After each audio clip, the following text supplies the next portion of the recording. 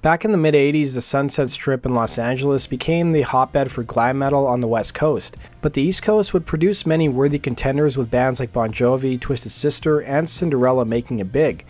Around this time, a Paramus, New Jersey quartet called Trixter would follow in their footsteps. Although they gained traction during this time, their big break wouldn't happen until the end of the decade and near the very end of glam metal's day in the sun. Today, let's explore the history of Trixter.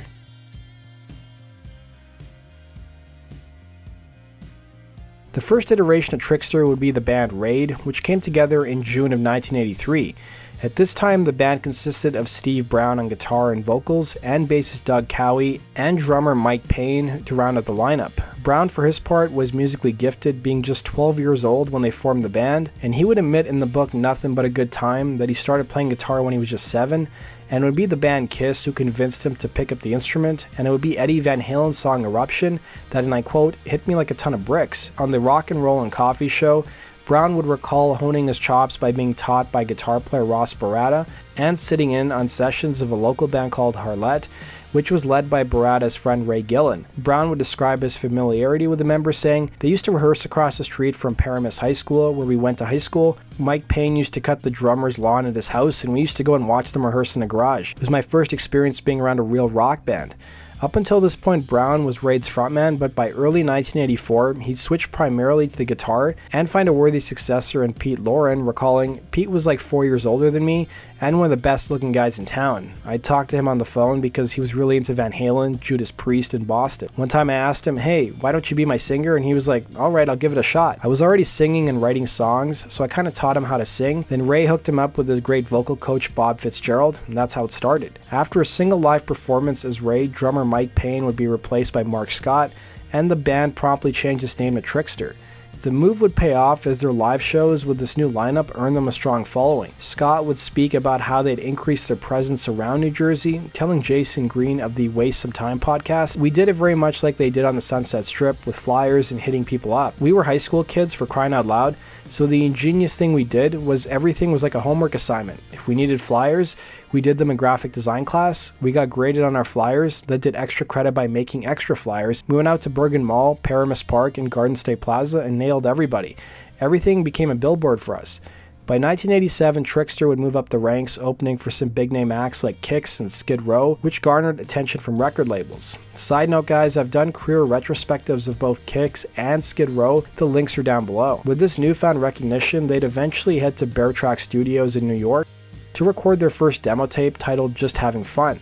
They'd enlist the help of Guns N' Roses engineer Nelson Ayers, and although their demo was put out in 1988, evidence of the tape would only come to light as recently as late 2019. In a separate interview, Scott spoke with Mick Michaels of The Cosmic View about the demo, which involved the band utilizing a similar approach, saying, "We created the cassette inserts and labels in graphic class and made it look like a real packaged album. This gave us the opportunity to sell it as a product, which proved to be quite lucrative for a bunch of kids in high school." Despite the demo selling well initially with fans, it wouldn't be pushed to the labels who were courting the group, with Scott recalling, "Just Having Fun didn't see the light of day because we actually made a new demo tape with our new management, Shark Entertainment, that was used to shop for a record deal. Newer songs with better production, but that's not to say that those older songs weren't great." In November of 1988, bassist Doug Cowie was replaced by PJ Farley, and by May of '89, Trixter managed to sign a deal with Mechanic Records, a heavy metal subsidiary of major label MCA. Brown barely finished high school, thanking his father, who was the vice principal, for sweet-talking his teachers. Like Scott had alluded to about the band's first demo, some of its material stood out. Trixter soon went to Hollywood to record their self-titled debut album in Sound City with Bill Ray, and the songs Only Young Once and Ride the Whip from the demo would be re-recorded and included as tracks 6 and 11 respectively.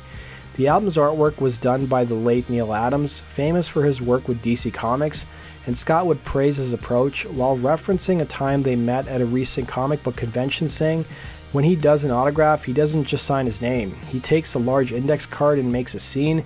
He was making those dots and dashes all over the card. I look and I'm like, what the hell is he doing? All of a sudden I see a face emerge out of the paper." Trixter's self-titled debut album would be released on May 29th, 1990, and would earn them buzz when the radio single Line of Fire got some airplay, but serious fortune would strike the band once they filmed a music video for their first official single, Give It To Me Good. Halfway through their national tour, they became the opening act for Stryper, and by October they embarked on another tour in support of Dokken. It was on the later tour that the video for the song entered rotation on MTV and soon reached number 1 on Dial MTV's Top 10 Video Countdown, where it stayed for 13 weeks. Trixter's follow-up single, 1 in a Million, whose video took place at a sold-out show in Rockland County, New York, would peak at number 75 on the pop charts. By early 1991, the album was consistently pulling in weekly sales of about 20,000 copies, and Trixter would go on to their very first arena tour in support of Poison. By April, while on the Hit Between the Eyes tour in support of the Scorpions, Trixter played a hometown show at the Meadowlands Arena, where MTV presented them with gold records during an after-party event, indicating their debut record sold in excess of 500,000 copies. From there, the album peaked to number 28 on the Billboard 200 charts, and a third video for the single Surrender would hit the airwaves in June, once again topping the Dial MTV countdown. Frontman Pete Lauren would comment on their surplus of tours by this time, telling the publication, "May the rock be with you." Some of it remains a blur, but all those tours are now really great memories. The tour with Warrant and Firehouse was very special though. It was called the Sleeper Tour of the Year. All other shows were rotten that year and we were just mowing them down. Low ticket prices brought in the fans night after night. Brilliant idea and great lineup. The fact that all the bands genuinely got along also contributed to the success of the tour. Lauren would also poke fun at being an unintentional trendsetter in the band's rise to fame, later commenting, "It's true, in 1989 during one of our first photo sessions in LA, I had a flannel shirt with me for some reason and I tied it around my waist. Who would have known? It was something different that I kept on doing and others seemed to have liked it too." By 1992, the musical climate had shifted, and Trixter also sought a change. They'd renegotiate their deal with MCA Records in order to be signed to the label directly, and their new album would feature a heavier sound by Queensryche producer Jim Barton, and they also chose an abstract image for the cover instead of a band photo to shift emphasis towards their music. The band would spend $600,000 making their second record, with Brown revealing in the book Nothing But a Good Time, "We got suites at the La Duffy Hotel in Hollywood. We each got a Mustang GT convertible to drive around in. We're living it. We're doing the thing. It was kind of like, here it is. We're going to do this like big boys, you know. As long as we don't spend $2 million, we're going to be okay." Their second album, titled Here, would see a release on October 13th, 1992, almost 1 year after Nirvana's breakthrough album Nevermind came out. The band went about their usual business, opening for Kiss on a national tour, but there were troubling signs ahead. The band would spend $250,000 on the video for Road of a Thousand Dreams. The band noticed that MTV didn't play the video, with Brown adding in the same book, "We're a month into the Kiss tour, and finally we get a call that MTV's not playing your video." A year earlier, we'd played Arco Arena in Sacramento with the Scorpions and sold it out, 22,000 people. When we did it with Kiss, there was 1,500 people there. By January of next year, they'd release a music video for the single Rockin' Horse and continue on a club tour called Here Club for Men as headliners. On the upside, the album was generating traction overseas in both Japan and Europe, but by the end of the tour in mid-1993, Trixter would come up short. The album in America was a commercial failure, only having reached number 109 on the Billboard 200 charts and sold about 20% as many units as their debut record.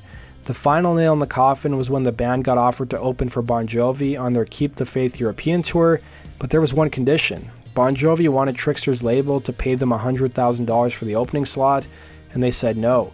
Instead, the label asked the band if they wanted to use their publishing money to get the opening spot on the tour, and the members also said no.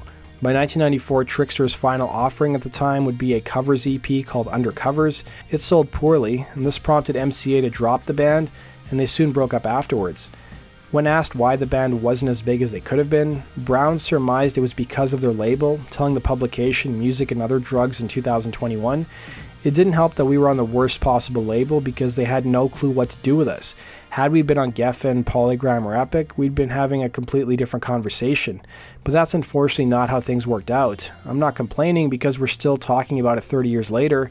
However, I do wish we had more time to build on the strengths of that first album. Brown would go on to praise the second album Here, adding, "We took a giant leap from the first album. It was a major record for us in a lot of ways. I was just interested in what guys like Mutt Lange and Bob Rock were doing in the studio. We weren't a little kid band anymore with that album, but we never had a chance to continue even further with the support of our label." By the late 90s, Pete Lauren had relocated to Arizona, playing gigs on the local club circuit, and Brown and PJ Farley returned to the New Jersey scene, making music together in the band Soaked and later 40 Feet Ringo. Meanwhile, Mark Scott became the director of marketing at Sports World Amusement Park, an indoor arcade in Paramus. By 1999, Trixter was featured on the program Where Are They Now? Metal Mania, and Scott humorously commented on the time that he noticed PJ Farley for the first time in a long time, saying, "Just a few months ago I was walking through the mall and I saw PJ pass by. We were neck and neck and shoulder to shoulder, and he didn't recognize me. I lived with the guy for years on a bus and all over America.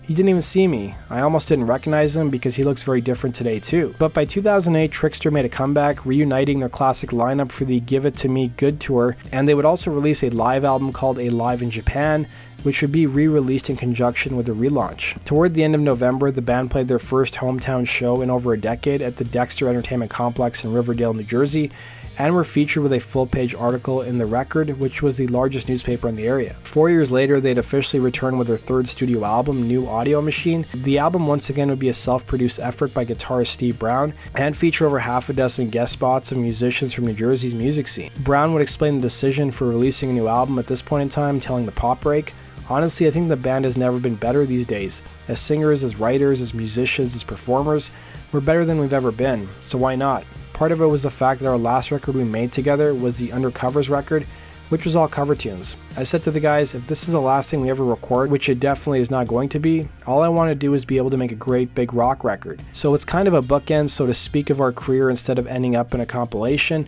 a live record, and a covers record. By 2015, Trixter would release their most recent album, Human Era, which centered on the band returning to their roots. Bassist PJ Farley would come up with the album's concept. Trixter is currently on tour and is scheduled to play alongside groups like Firehouse, Kix, Queensryche, and many more later this summer. That does it for today's video, guys. Thanks for watching. Be sure to hit the like button and subscribe. We'll see you again at Rock and Roll True Stories.